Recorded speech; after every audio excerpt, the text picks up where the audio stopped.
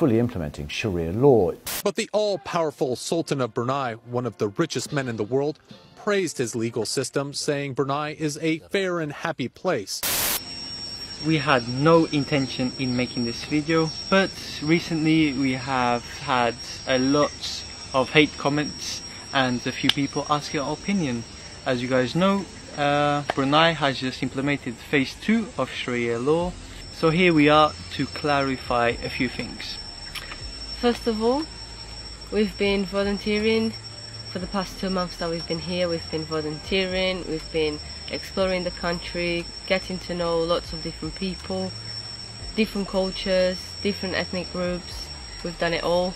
That's the main reason we came to Brunei, to get to know the country and its people and the culture. We've made a ton of new friends. Yeah.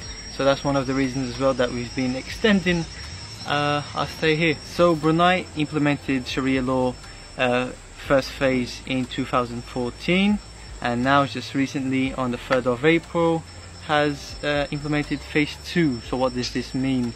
It means that people from the same sex, if they get caught doing intercourse, they'll get stoned to death.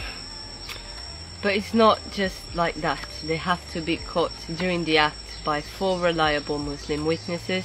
Then they go to court, and then the judge will decide if they get punished or not. That's really impossible to get convicted on if you do it in public.